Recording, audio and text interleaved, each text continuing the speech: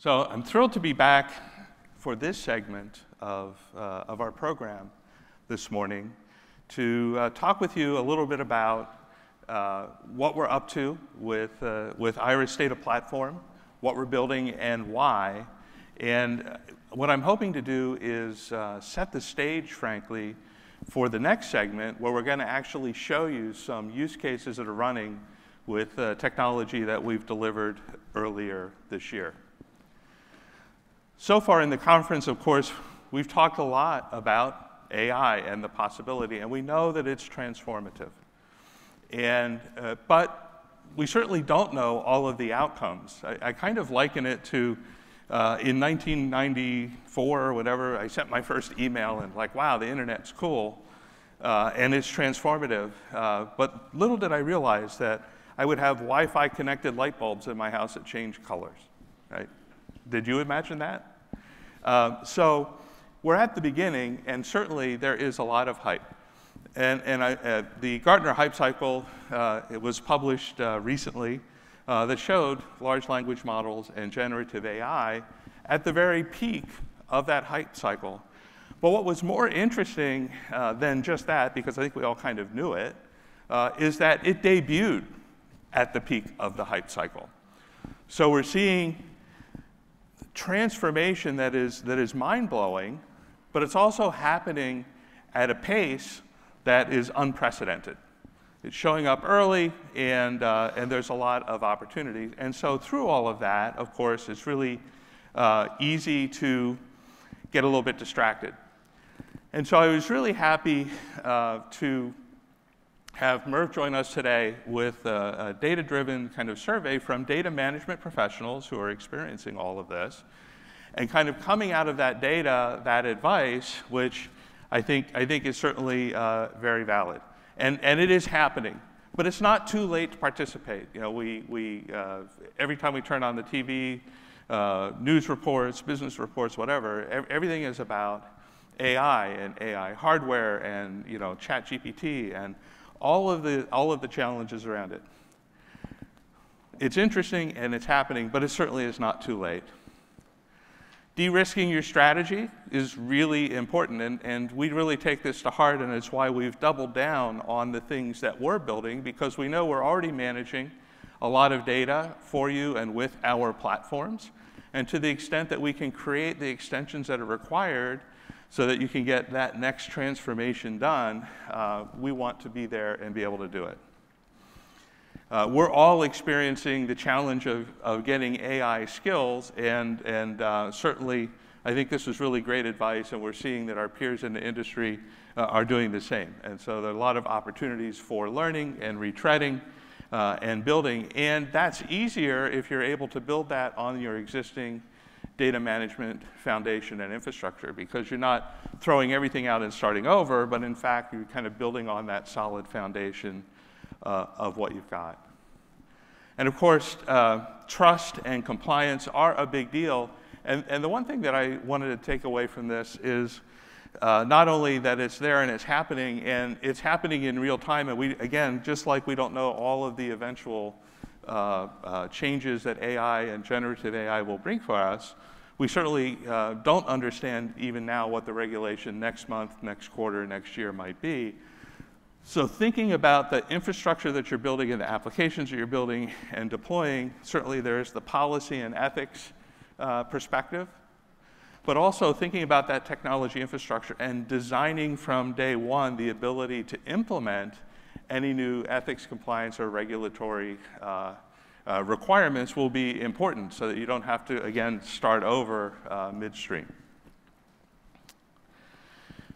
And of course, I like that, of course we rehearsed this, I like that Merv said get started, because we all want to get started, because we're going to learn along the way. And getting started and building out the foundation so that we can be agile and deliver new applications is critical. So setting the stage and thinking about how we're investing in Iris and investing in hopefully building out technology that's useful for you, I'd like to actually take a look back and set the stage. In 2019, we launched Iris, and the whole design criteria behind it was that we be intuitive, reliable, interoperable, and scalable. And when you think about data-centric, business-critical applications, these core concepts are really important to get right.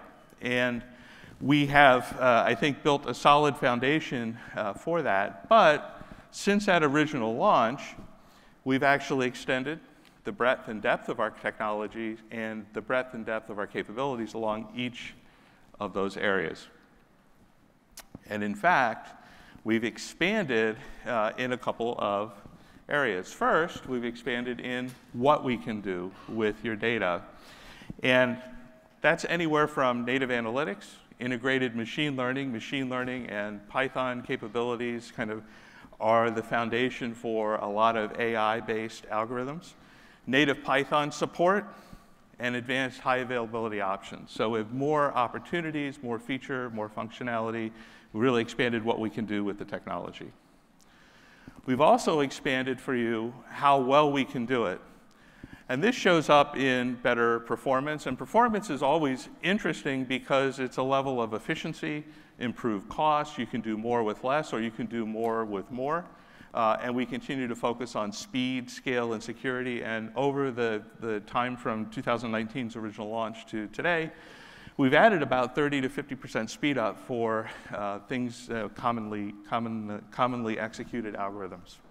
We've also enhanced our compression and storage options to give you more flexibility and the ability to store and consume a lot more data when you need it. We've expanded where we can do it, on-prem, in the cloud, as embedded containers, as a hybrid architecture, and anywhere in between. And you'll see us continue to show up with more ways to consume the technology to make it easy to integrate into your applications and easy to get started. We've also expanded how you can actually consume this technology.